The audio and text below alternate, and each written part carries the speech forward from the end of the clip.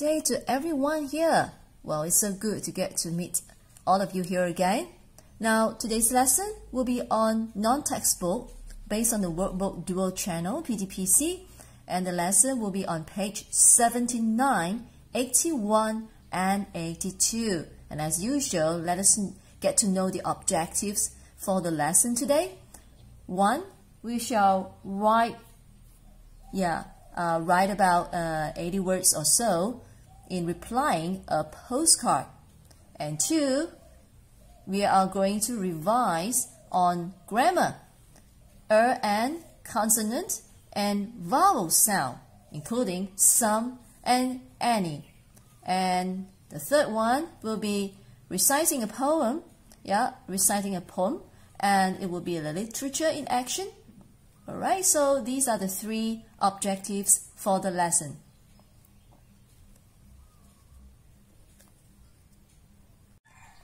On page 79, here's the exercise. Writing exercise. Read a postcard you received from your friend from Brazil. Right, let's read together. Dear Yahya, greetings from Brazil. I am in Rio de Janeiro, one of the most visited cities in my country. I'm having the best time of my life here. So far, I visited Sugarloaf Mountain. I walked through the Tijuca National Park and swam at Copacabana Beach. Tomorrow, Mom and I are going on a helicopter tour over the city. Can you believe it? I'm so excited that I can't sleep, and I am writing this postcard to you now. Please write to me about the best place to visit in your country. I might go there one day. Your friend, Louise. And here is the address that Louise writing to Yahya Afif in Perlis. And the question here will be, in about 80 words, reply his postcard sharing about the tourist attractions in your country and describe the activities that can be done. Okay, that is the exercise that you need to do. Now, before you write, right here will be, okay. Now, the things that you need to write down on your workbook, the day and the date itself. So you may write down bright sunny Wednesday or whichever the day that you are going to do this exercise. And it's the 1st of September today. And here, this is the concept map that I want to show you before you start writing. Alright, this is a tourist attraction, which is Perlis. This is the state, one of the states in Malaysia. And start with greeting. 2, why pick this place? Well, you can talk about the scenario or the tranquility of the place, the landscape of the place. And the third one, you may write where and what you enjoy most. So you may touch on activities, things that you can do there, the scenery there, and the food that you enjoy. What kind of food that is quite popular and famous there. And the fourth one, well, you may need to offer an invitation to your friend and ask him to come over. So now we are going to start the writing. So here we go. Dear Louis. This is boy's name, yeah? Louis. Right, so here, greetings from Malaysia. You can, copy or follow back how it was written by Louis. And here you write down, greetings from Malaysia.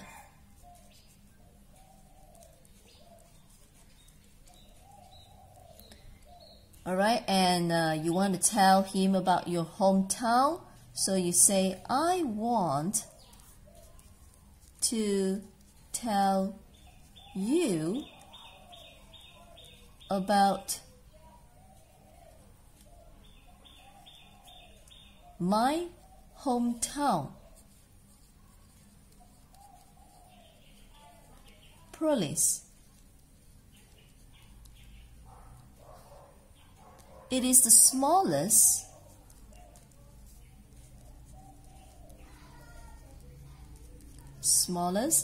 state in Malaysia.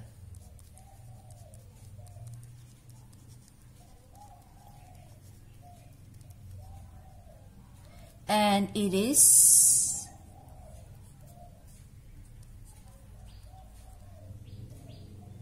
the best part of Malaysia to stay.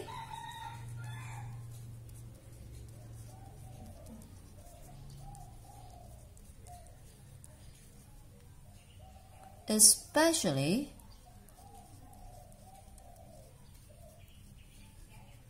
for those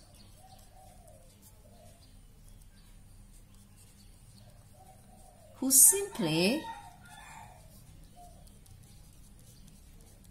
want to enjoy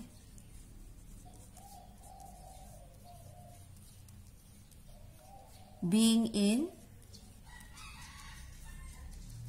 a lower density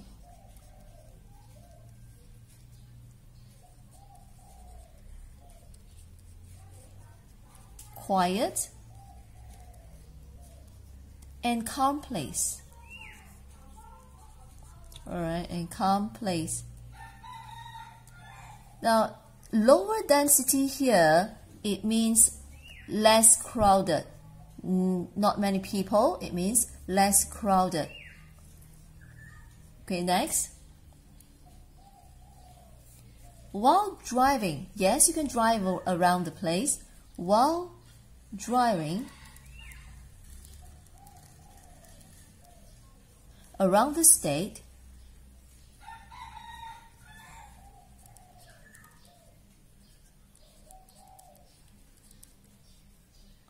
people will enjoy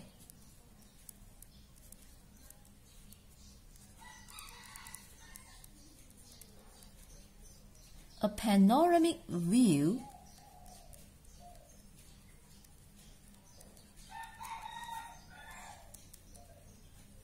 of the expanse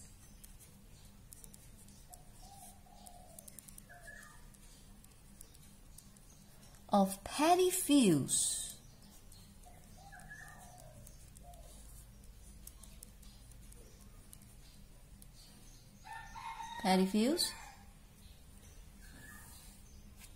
the green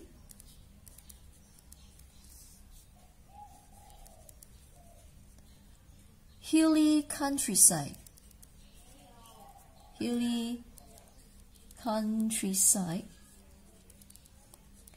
Yeah, definitely it's not in the metropolis area. It's a countryside, yeah, hilly countryside, and some pictures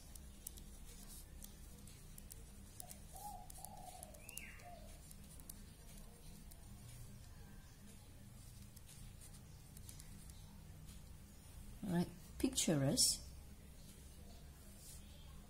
fishing villages. There are quite a number of villages there which you can really visit the place someday.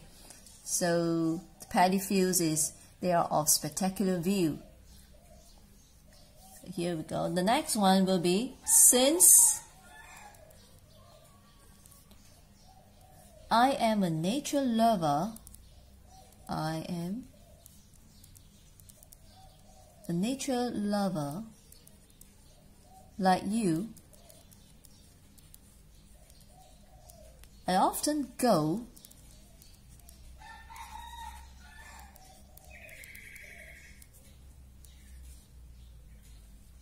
to a beautiful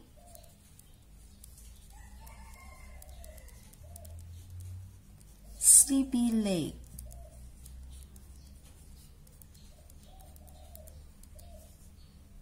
comma, so you may put down the name of the lake.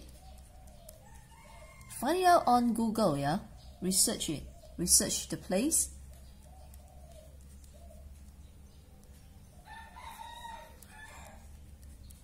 So this is Tima Taso Lake. Full stop. I really enjoyed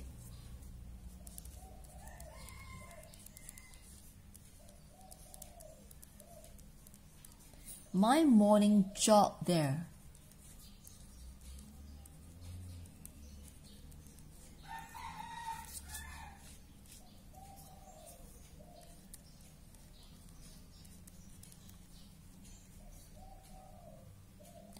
Where I could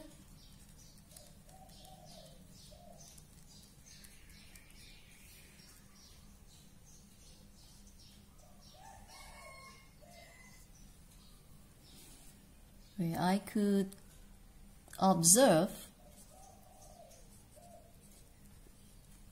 grazing cattle. Yeah. So you can see a lot of cows, goats grazing grass there, cattle, and waddling ducks.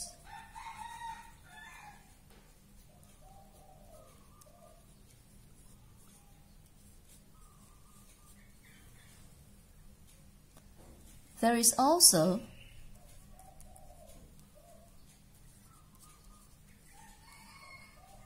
a scenery of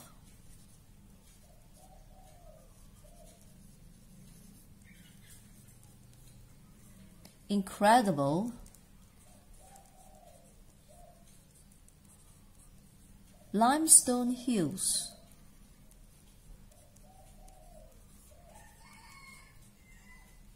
In the middle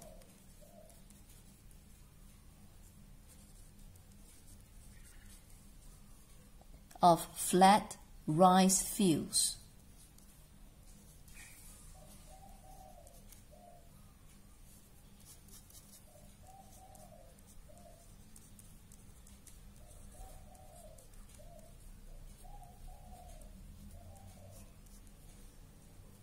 Flat rice fields just opposite the lake.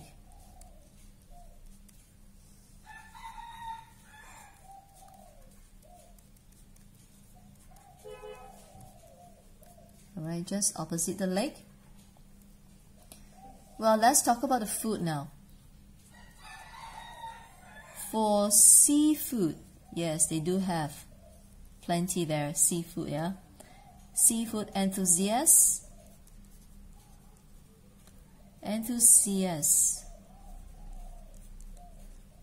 Here it means people who are enthusiastic in something, enthusiasts. Alright. You can go to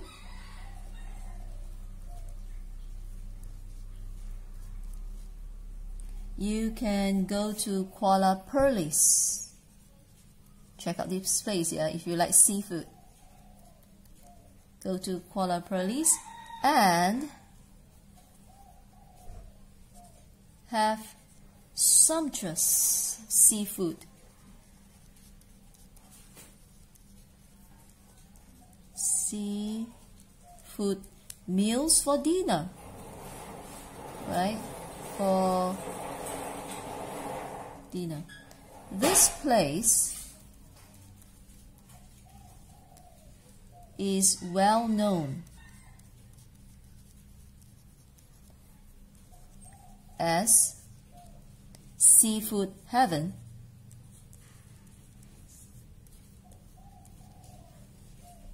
With plenty of stalls along the seaside, beside the jetty.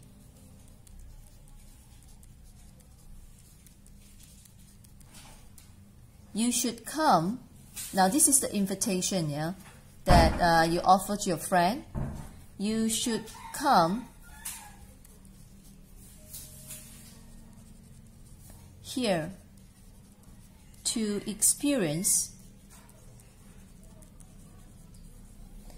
a different ambience.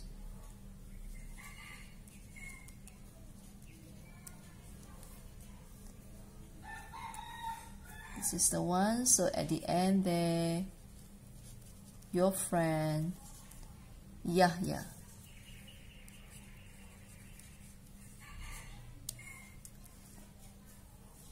So if you have any question regarding this writing, do drop me a message at the comment box. Alright, so this is how we write or describe about a tourist attraction in your country.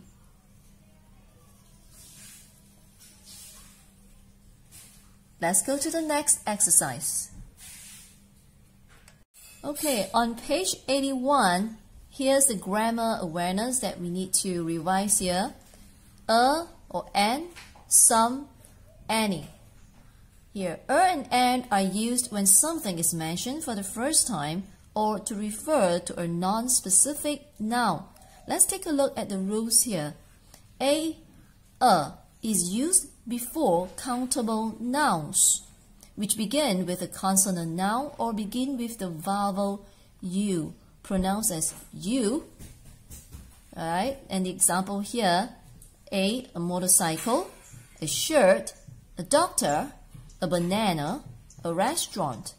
B, a uniform, a university, a European car, a utensil.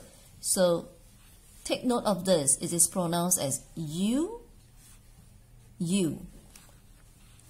Right? And 2, and is used before countable nouns which begin with a vowel sound, A, E, I, O, U, or begin with a silent H.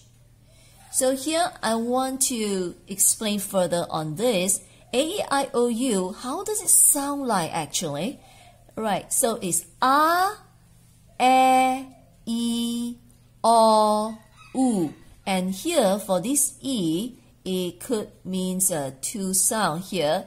One is the other one is and the other one could be So A, E, O, U. Remember, this is not so much about the alphabet itself. It's more on the vowel sound. Again, I repeat. A, E, O, U. Alright? Now let's take a look at the examples here given. A, an onion. You see, onion, it's this O here is pronounced as onions. It's more to this. Yeah? Onion. An aeroplane. Aeroplane is here. Air. So an aeroplane, you put an there. Next, an elephant, an umbrella. You see, there's a U here, but the pronunciation is a bit different. So an umbrella. B, an hour. So this is a silent H. Alright, hour. An honest person. An honor. And air. Right, so if you have any question or any question regarding this vowel sound, do drop me a message, right, at the comment box there. And the third one here, some, is used when we do not know the exact amount or number of a noun, right? And the examples here say, A, can I have some milk, please? B, there is some rice left in your bowl. So this is pretty simple. Let's go to the next one. Any. Any is used to refer to an indefinite amount or quantity in negative sentences or questions. Right, take note of this. Negative sentences or questions. So it means the not will be there. the word not. Let's look at the examples here. A, can I not have any vegetable, please? B, not just any person can enter this place. So any, you can see it comes along with the word not. It means negative. Alright, now let's take a look at the exercise given here.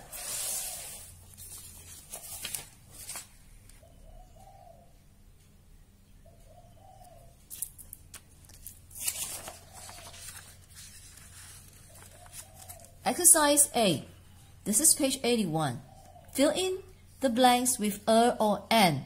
And again, as a reminder, a, e, I, o, u. And that's for the vowel sound. Question 1. I have spare ruler. Spare. So, so we use a. 2.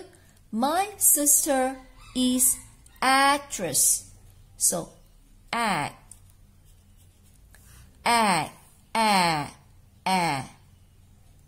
here, this so here will be an. So I, o, u is used for an or the in certain situation. Now here 3, he is hard-working postman. So hard. So we put, there is no I, o, u here, so we put a. 4. Kumar buys long wooden stick. Very simple. Definitely is an already. Now, here 5. Hashimi puts ant into the box. So ant, the vowel sound is there, so we put an. And here 6. Arlene will bring cake to his surprise birthday party. There is no vowel sound here, cake. So we put down a. 7. I plan to go to restaurant to have my dinner. So is there any vowel sound here? Restaurant, rest. So no. So we put a. B. 8. We decided to meet at abandoned storehouse to discuss the plan. So so here the sound is there, so the vowel sound is there, so we put an abandon. Right, so I guess after the exercise you will have a better idea on how to use the consonant and also the vowel sound for a and an, for a and an. Let's go to the next exercise. Exercise B. B, underline the error and write the correct word. Well, the instruction is very simple. So for 1, Lisa completed her work without some help. Here, why should we underline some? It's because, alright, you see, there's a not here, without, that means not. Without, that is negative sentence. So we put any.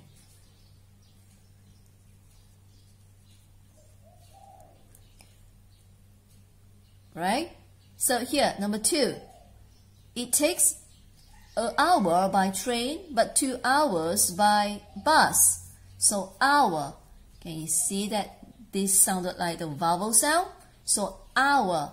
And so we underline the article So, and then we change it to an hour. Yeah? Alright. 3.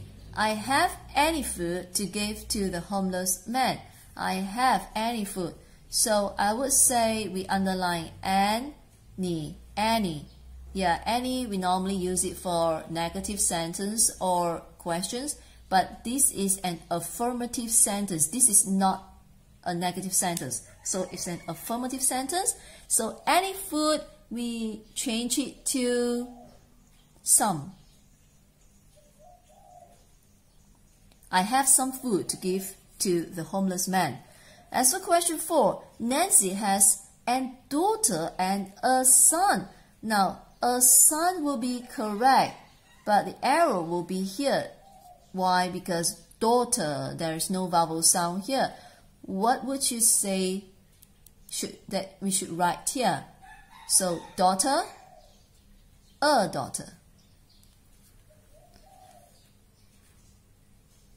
Alright, next exercise. Exercise C. Quite a lot here. So, let's take a look. The question says fill in the blanks with some or any. Right, so 1. We need food and drinks. So, food and drinks. This is an affirmative sentence. We put down some. Right, the guideline would be some. Normally it is for affirmative sentence, and any for negative sentence or questions. Alright, here 2. Patrick has bought chocolates. So this is an affirmative sentence. So we put down some. 3. Have you got tissue or paper? Now, when it comes to a question like this, have you got? You are asking whether you have or you don't have. And so we can put down any. Have you got any tissue or paper? Alright. 4. Mom did her chores without, see, negative here. So we put down any. Mom did her chores without any help. Question 5. You cannot buy posters in this shop. So you see, the not is there. It's a negative sentence. So what should we put down? Yes, any. Simple, isn't it? Alright, let's go on to the next question. Miriam spilled. Now this is a past tense, yeah, past tense sentence. Now may I ask, what is the present tense for spilled? If you remember, present tense will be spills.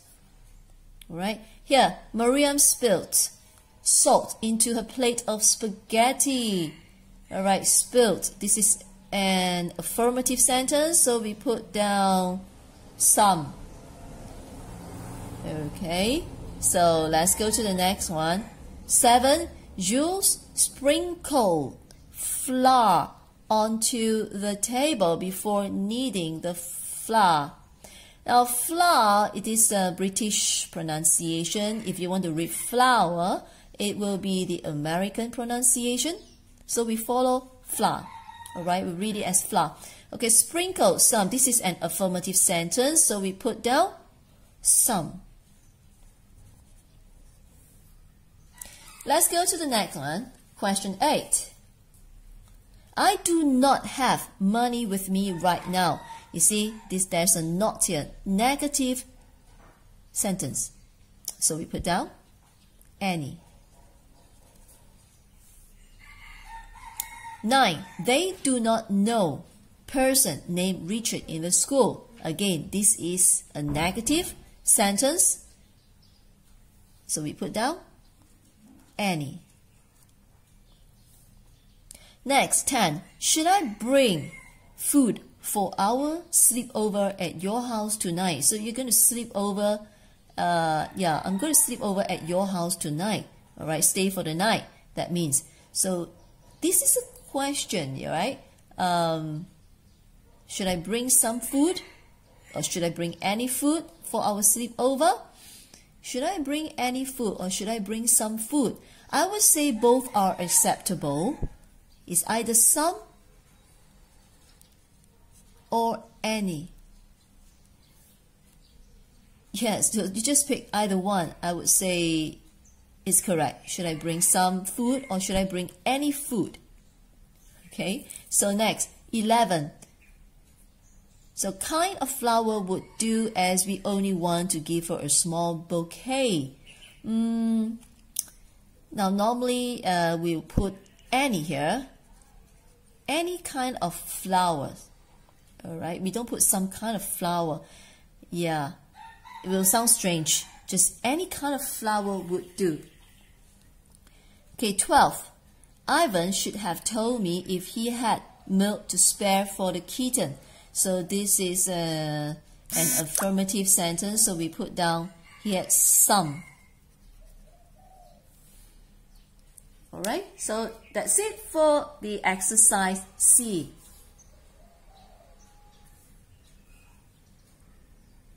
Coming to page 82. This is the literature in action on poem Sad I Ams, and you are required to read the poem carefully and then answer the following questions. Now let us recite this poem together. Sad I Ams. I am the ring from an empty color can, the scrapings from an unwashed porridge pan, the severed arm of last year's action man.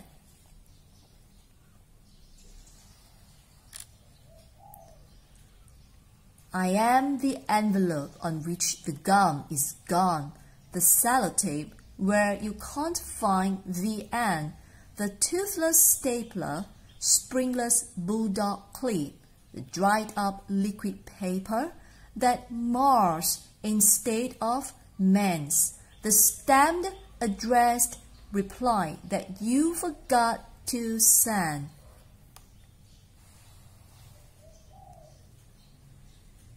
I am the battery in which no charge is left, the starter motor which remains inert, the tire on which the tread is worn, the sparking plug which shows no sign of spark, the carburetor choked by bits of dirt, the chromium trim from which the shine has gone.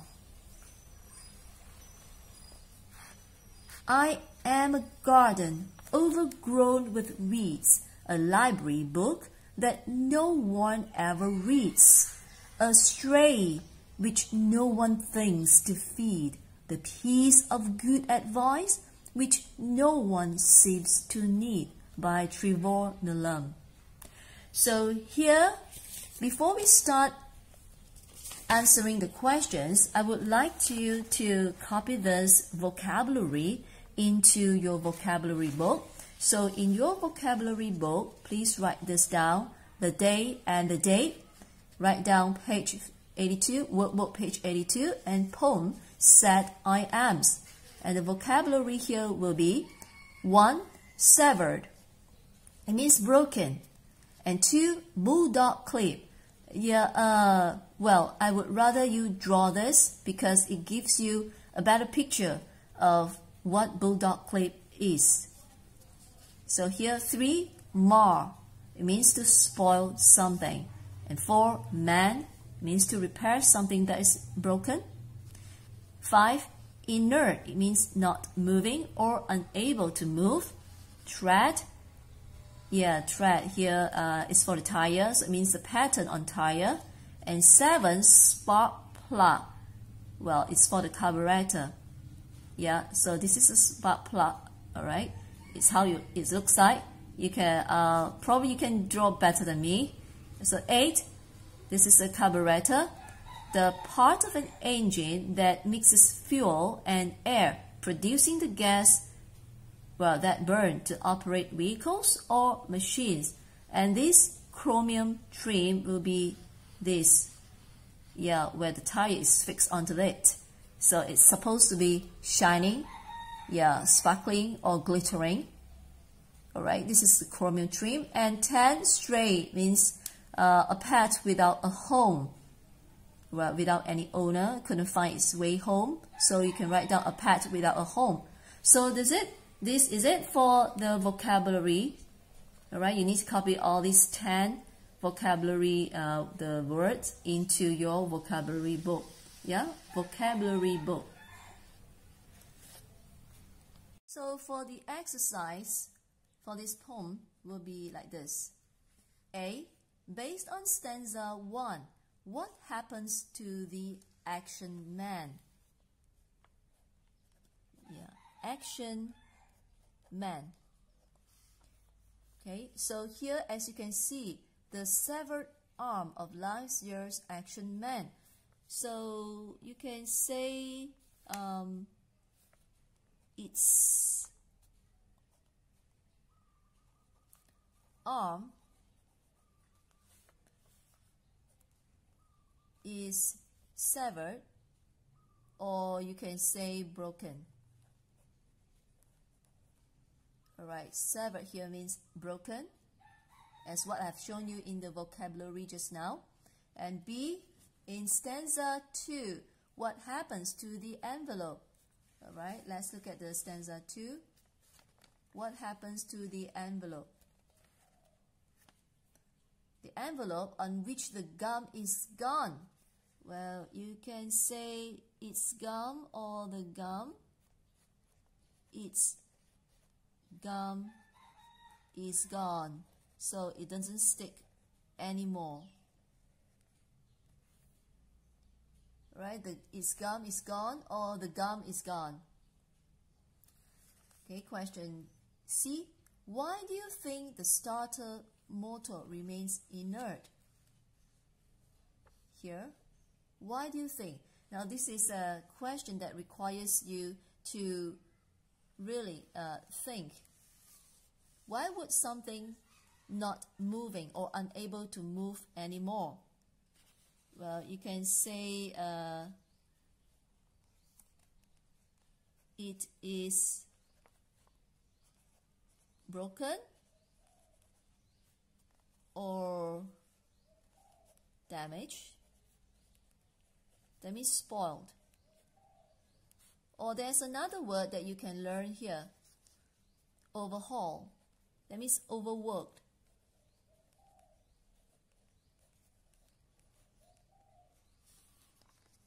Alright, so you just choose one of these three. It is broken or damaged or overhaul. Yeah, overworked in a way. So that's why it remains inert. It can't move anymore. Okay, let's go to the next one. D. What will happen if someone uses a tire with thread that is worn? Okay, the thread is worn. Imagine that. Yeah, if the thread is worn, and what will happen? Just think of the possible answers. So why do we need to change tires when the thread is almost worn? Alright, so it could be, now because we are on the road, you see, yeah, so it means that it is dangerous, definitely. Yeah, you can write down like that. So the next one, it could means it may cause an accident. Alright, it may cause an accident. Yes, accident can happen if you don't change the tire when the thread is worn. So here is it for the exercise for the Sad I Am.